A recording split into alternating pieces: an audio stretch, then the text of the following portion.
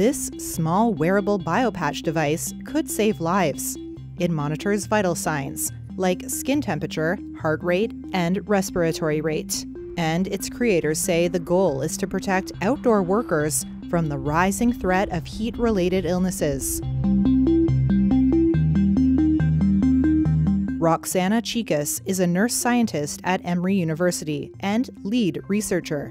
You just put it on your chest, and all of that data is coming into this device. And eventually what our computer science team is going to do is use that data to train AI so that we are able to recognize someone who is heading into the danger zone before they collapse from heat stress, and send them an alert in real time to let them know, it's time to take a break, to hydrate, to cool down.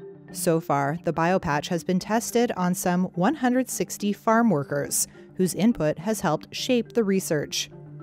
The device was created in collaboration with Georgia Tech, drawing from Chicas's own experience as a Salvadoran immigrant whose family worked in construction and agriculture. Farm workers are 35 times more likely to have a heat-related death, followed by construction workers, who are 13 times. These are the two sectors that have the highest heat-related mortality. So we're trying to prevent people from becoming patients, trying to prevent them from dying in the fields, because heat-related illness and heat-related deaths are preventable deaths. It's pretty much like a magnet. Chicas says they hope to bring the product to market within the next year or two.